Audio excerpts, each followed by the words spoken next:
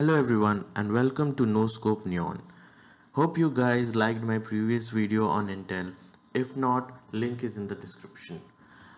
Guys, Intel has started to come up with the new generation of Core i3 10th gen, which is called 10th generation Comet Lake, and it is influenced by AMD's decision to bump up its CPU all the way up to 16 cores, and combined with its IPC, Intel is really in a tight spot over here, as we can see, and reeling from the competition.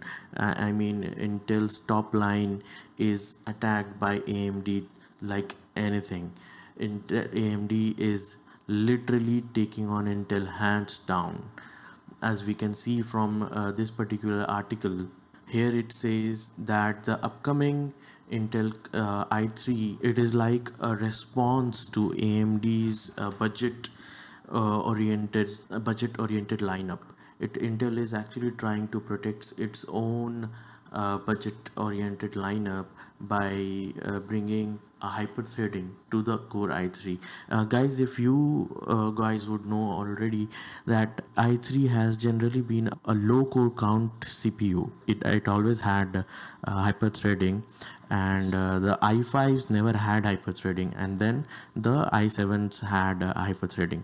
So with the hyperthreading on the Intel Core i3, especially the last gen didn't had the hyperthreading, so this generation has the hyperthreading. So what it basically means is that i3 now becomes a 4 core 8 thread part, which is as equal to i7 of previous generations. So an i7 from the previous generations used to have 4 core 8 threads, but the upcoming 10th generation Comet Lake i3s will have 4 core 8 thread right from the beginning. The entry level itself will have 4 core and 8 threads. That is a very good news for all the consumers, all the retail consumers, and people who are thinking to start building a new PCs.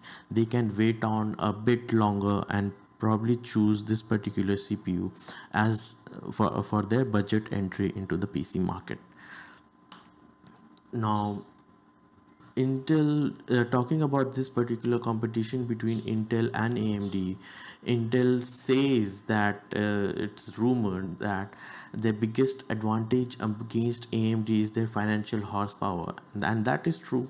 AMD is not financially that strong as Intel. Intel has been the market leader for decades, as we can see, and Intel has put up cash, not put up actually, Intel has decided to forego at least $3 billion of expected revenues in cash from the price cuts which they have announced recently to compete with AMD.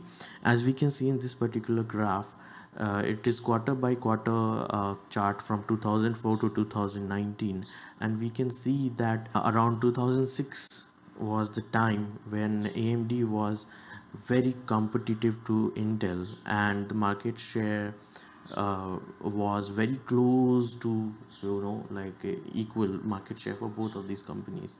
But then later or during the years, Intel did get a competitive advantage over the AMD because of their better architecture and IPCs. We can see Ryzen launch in the later end of 2018. We can see that AMD's market share has been rising consistently, and during 2019 it has made a huge jump. So as AMD gains the market share, Intel will lose the particular market share. So that's what it is, guys. And there is one more news which has come up, uh, that during my last video I was talking about the Intel Cascade Lake X series of 10th generation processors, that Intel had reduced the price cut. So it was earlier a rumor, but now that the videocards.com has announced that after their story went live, Intel decided to lift the embargo, which was originally scheduled for October 7th. So guys, this is true to take the advantage of the cheap prices, though it says it looks cheap but it's not cheap. But yes, it's good for consumers, right? on the higher end desktop platforms, we have much more options than what we used to have before. In another news, again, Intel has made a lot of headlines recently. So Intel is discontinuing its 7th gen KB Lake CPUs, including the i7 flagships of 7 generations. So my own current CPU is a 7th gen KB Lake CPU. So I'm expecting a price drop to come ahead, and maybe I can upgrade something. So Intel has decided to discontinue their 7th generation because now it looks it doesn't make sense to you'd be spending hundreds of dollars to buy a new PC, and when you can get up to 6 cores and 8 cores by paying almost the same amount, why would anyone go and purchase a 7th generation or a 6th generation processor? So coming to the next story, we can see that Apple is under scrutiny for sending Safari browsing data to China's Tencent. So this was observed by one of the John Hopkins processor cryptography professor, Matthew Green. He highlighted the settings in the Mac OS, which actually fetches the browsing data from the Google. So Google has a safe browsing, Microsoft has smart screen, and Tencent also has a list where they have a list of blacklisted websites or fraudulent websites which we don't need to visit or we need to stay away from. So what this guy recently observed that this setting is now enabled right from the beginning itself. Earlier it wasn't, and Tencent is actually listed as a safe browser. So that was what which put up the eyebrows, and people started thinking in that particular direction that Apple might be sending data or sharing data with Tencent.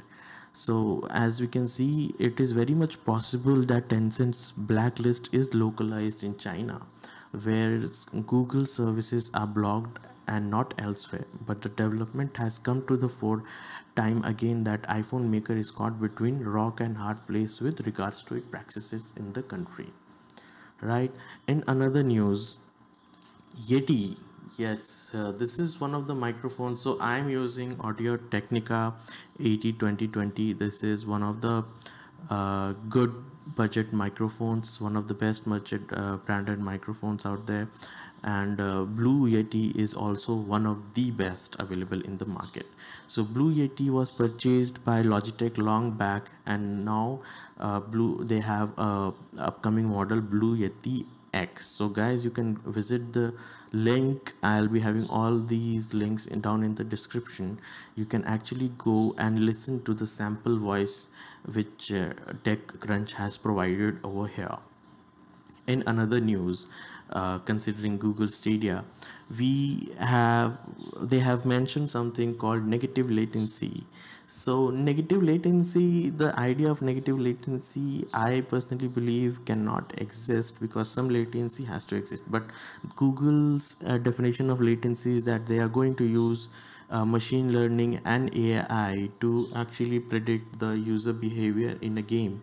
So they will predict what kind of attack or what kind of move you're going to make next, and they are going to do it by themselves. So basically I believe that there will be a day when we can just sit back and relax and see the AI play the game for us. So there are certain AIs who can do that now. I think Facebook was testing one AI in Minecraft long back, which was also quite successful. So here we can see that. So I think there is one negative downside which I immediately see is that us streamers who would like to stream games can, in the future, the AI can stream the game by themselves. Maybe, I don't know. I got no clue.